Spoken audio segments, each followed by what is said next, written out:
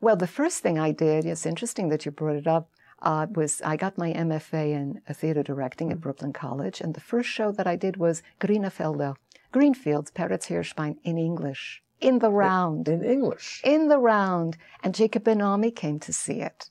In fact, I was very active then in the Yiddish world. The whole Yiddish theater world came to see it. It was wonderful.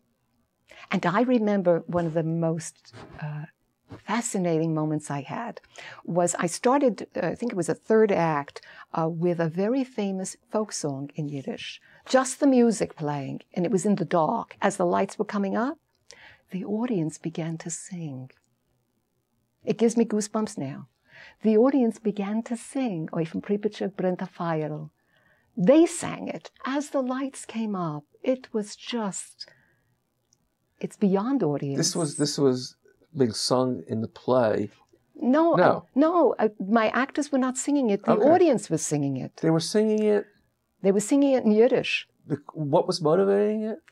The music. The melody was being played. The melody was being played as the lights were coming up. I see. So the audience began to sing. That was otherworldly.